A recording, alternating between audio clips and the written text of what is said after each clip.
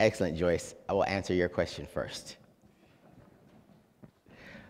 Also later, remind me to show you this guide because I'm just going to give a shout out to Estonia. As Professor Linz pointed out, I became an E-resident of Estonia, and they gave me a book. It's called the Relocation Guide. So Bielefeld, you guys don't have a relocation guide. And it's bright pink, so I won't lose it. And so Estonia has taken the position that in the world of digital transformation, they're going to let all you guys catch up, if you can. Questions? What you describe is a future where people will not be able to understand the world they live in. So is there any reason we should trust digitization? We should have faith in it. I see the potential. I see there is a way to make the world more efficient and universal income and stuff, but is there a reason to trust into a future of that kind? I think that's kind of a German question. So if I have to come down to it, I travel a lot. I trust this more than I do myself because it tells me, where am I at? It connects me to resources. It literally got me from, where did I come? I came from Manchester, England. I had to get to Manchester first. I used this thing. Then when I got to Dusseldorf, I asked Siri a question. And then I got on the train to Berlin, and it told me to get off. And then it told me to go get my haircut. And then it told me where to go get some food. And then it tells me a lot. It actually knows a lot about me. It's very weird. And so can you trust it? I don't know. It's one of those existential questions that we'll have to think about, because part of it is, as companies and organizations grow bigger, they know more about you. They literally have the ability to shape your brain, like if you give a baby an iPad. And so how can you trust something that you don't know is actually influencing you? And so we're going to go have some beers and talk about this. Yeah. It's an important thing. I wish to have a future where people still think. I don't want them to be reprogrammed not to think about things. And that's the important thing. If we will be able to give people an understanding of what really happens to digitization. Some months ago, Google Translate learned to translate from Korean to Japanese, and even Google scientists didn't know how it worked. And that's something I think, yeah, it's a tough guess to think the future will be only bright. It makes us vulnerable to the systems, and we have to understand those systems, and that's why we need computer and science and information science. So I was in Estonia last week, and I was was on a team for artificial intelligence, and we're having this conversation because my premise is that AIs need common sense, and they will learn that because hey, Alexa, buy me something on Amazon. How many do you want? I don't know, buy me 1 million. She needs to know that I'm joking. If I'm talking to a robot and I tell it to go jump off a bridge, it needs to know that I'm joking. So speech recognition, AIs will learn common sense in English, in American common sense, and then also in German common sense, which is crazy and scary. Because later, part of the conversation I was having is, are AIs going to have personalities? Because if you're a true artificial intelligence, you have no handicaps, you have no handcuffs. You're a thinking independent thing, and you take the same data input, and you could end up with a personality that's Obama, Trump, or Merkel, all from the same data. And it's infinitely smarter than you and everyone else in the room. So it is definitely a question that's going to come up because, again, it goes back to you. How is this going to impact my day-to-day life? We're going to have this conversation of, are we going to just agree to everyone's getting paid a certain amount of money? Because then otherwise there's no jobs. And in particular, if you're a business person, you need to be thinking, I just remembered. Stephen, stand up for us, Stephen. Stand up. It's okay. You get to be American for the moment, Stephen. So Stephen, he's CEO, and Haber, it's my second word in German, and Haber means CEO for Impex Trading. He actually helps your businesses with digital transformation. His family came to Germany in 1955 from New Zealand, and that's why his business does, you can sit down if you want.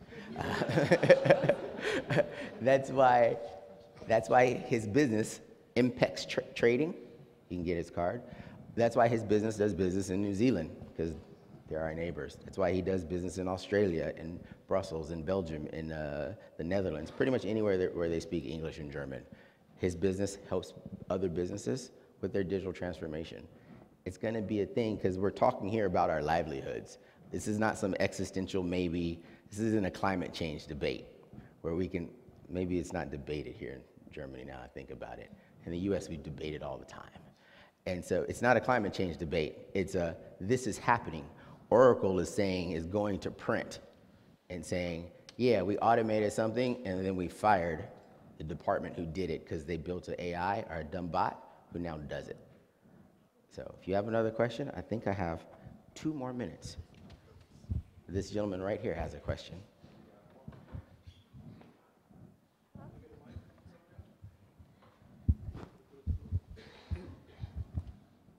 Yeah, thank you very much for delivering your keynote speech. It was very interesting, first of all.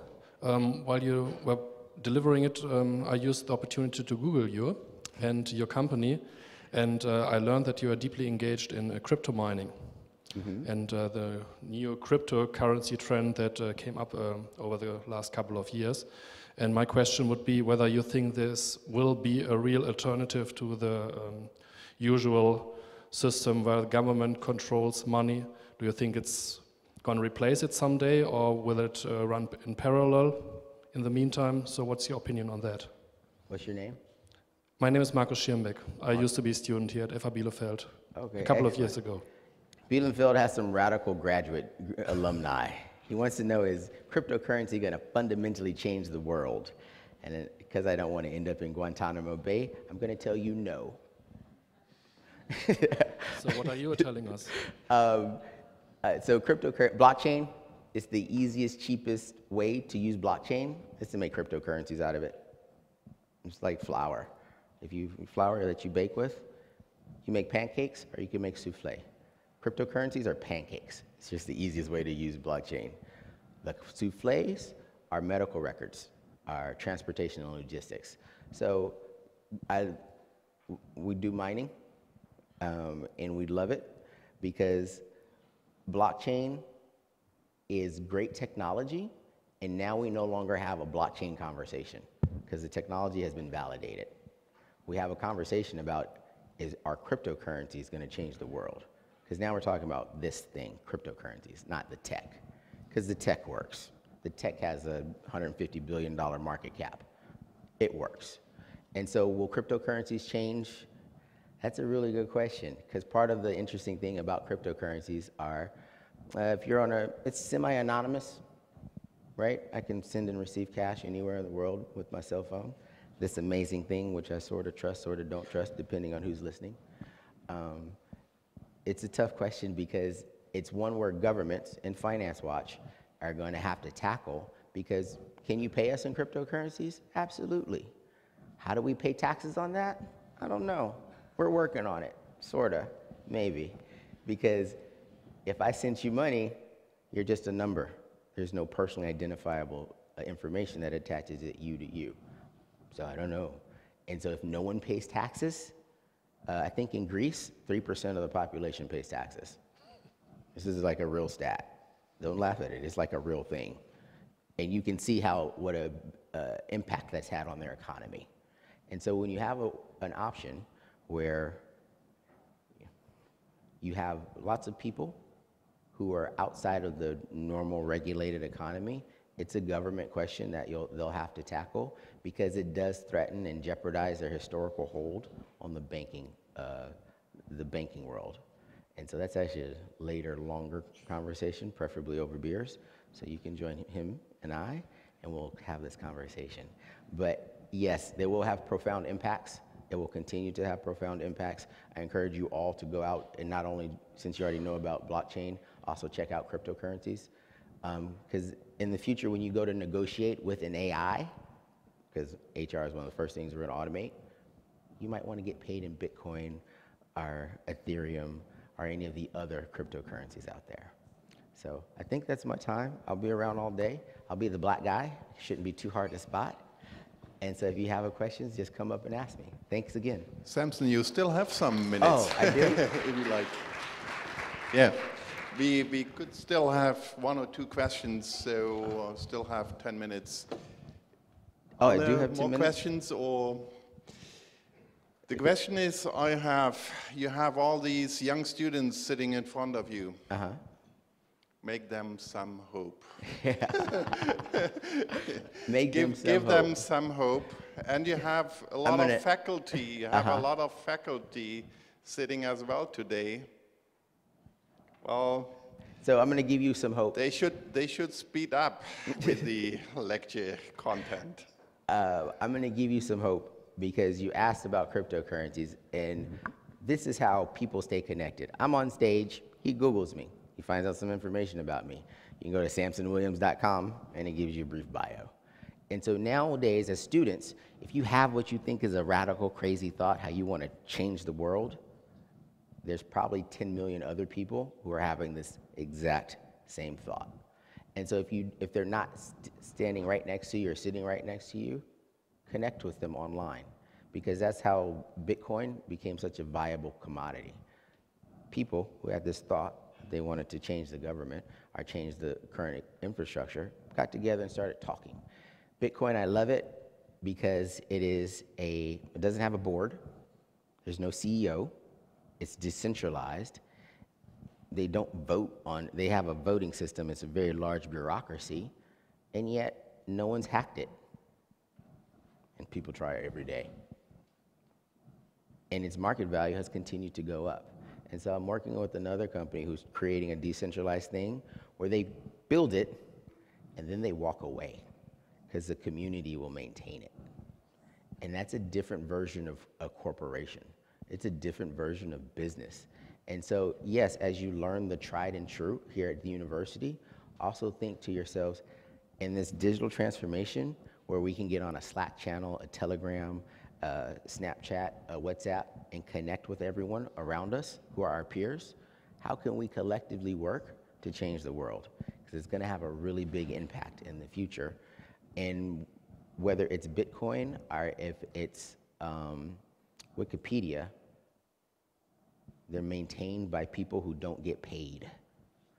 Their incentive is different. And I wrote something on my LinkedIn page, why no one gives a F about your digital transformation. And part of that is the way it never stops. It always continues. And for your students, you're going to inherit this cycle. I'm going to be dead.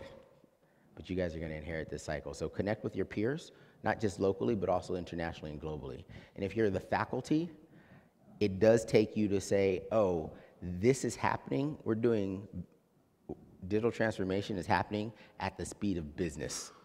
Not let's sit around the room and talk for 3 or 4 weeks to make a decision. Because it's happening at the speed of business, because as a businessman, when I make a decision, there's some analysis to it. I actually wrote in my phone this morning, I would take notes in my not so trusted device, that economists were full of shit. And there's a reason I thought this. Because if they were right, why do we have cycles? Why do we have recessions? What are they basing this on? And so I wrote this in my phone this morning. And so as faculty, it's, yes, you know something to be true, but when's the last time you challenged why you thought that? And so it's part of that is be curious, ask children things. One of my nephews, he was drawing on the tile on the floor with lipstick. And I say to him, Adlai, he's like 3.5 at the time. I'm like, Adlai, I'm going to give you papows if you draw on the floor with the tile. Spank him. And so 2 or 3 hours later, he's back on the floor, his grandmother's lipstick in his hand, and he's drawing on the floor. So I go get a spoon. I'm going to give him a spanking because he's ruining my tile. And he says to me, and he looks at me, and I say, didn't I tell you not to use the lipstick on the tile? And he says, grout. And I was like, I want to beat you, but I think I've been outsmarted, because he had asked me what that was. And I told him that was the grout. And so my 2.5-year-old nephew outsmarted me, because I can't spank him because he wasn't drawing on the tile, he was drawing on the grout. And so as faculty, it's, when's the last time you fundamentally questioned how you were communicating things? Because, you know, I told, Rainier says, oh yeah, just come up, send us something. And I was like, okay, we'll see. Because I could give you charts, I could give you graphs, I could give you data, but would you care? But when we talk about David Hasselhoff and KIT, at a very minimum, you're gonna remember that. Because Uber doesn't care about passenger cars. Volvo, they're in bed with Google for transportation, because their driverless fleet of shipping of trucks, they want to automate truck drivers out of their jobs. That's step one. Because when the trucks talk to each other, Volvo's a great company, Google's another great company, they have almost endless research budget, because they know if they can remove the human element, much like Oracle, they can increase their profits exponentially. And so it falls to the professors to put on your time caps, travel to 2027, travel to 2037, to be thinking like the Japanese do when they do business plans. They think in 100 years tranches, because they're not concerned about today, whatever. The next 10 years, sort of important. The next 50 and 100, you need to be teaching your kids technologies that don't exist now. How do you do that? That's the challenge for the faculty, because you guys all learn something, but how do you literally teach somebody something that doesn't exist? And so that's something even I struggle with. Fortunately, I have a couple drinks and it comes to me. No other questions? Oh, we got a question right here. When we look at our future jobs, are you saying that our basic or new incentives can't be money because we can't be competing with machines which earn the money then? The future of value is not monetary, because in 3 years, a chief information officer will be an AI. So if you're a chief information officer, you're getting automated. You're going to be an AI. And if you're not there in 3 years, I'll wait 4. Because Moore's Law, sort of not relevant, but sort of still works. It's that progress. My phone is 57 weeks old because I haven't updated it. So it tells me how old it is. But generational-wise, technology-wise, it's a brick. And so in 3 years, your CIO, your CTO, they're going to be an AI. Because if you're CEO, why hire a human when you can hire something that's infinitely smarter, that's on blockchain, and making the decisions for you to improve your logistics, your finance, your operations? And so if there's a CIO in the audience, you should be concerned, as well as a CTO. If you're studying information analytics, I'm going to be able to ask Watson, Siri, or Alexa, or Cortana, what is the average age of people in Zimbabwe who are under 5'6"? And it's gonna just tell me. All that data analytics you learned, it's just gonna tell me. And so how do you hire people? How do you compensate them, keep them engaged when you can automate them? And so the future of value won't be in money. We'll define it a little bit differently. It's a really good question. You can come drink with us later. Yeah. Is that it? Excellent. I'm going to turn this over to somebody smarter than me, who is, I don't know who this is. Is there a name on here? Thank you.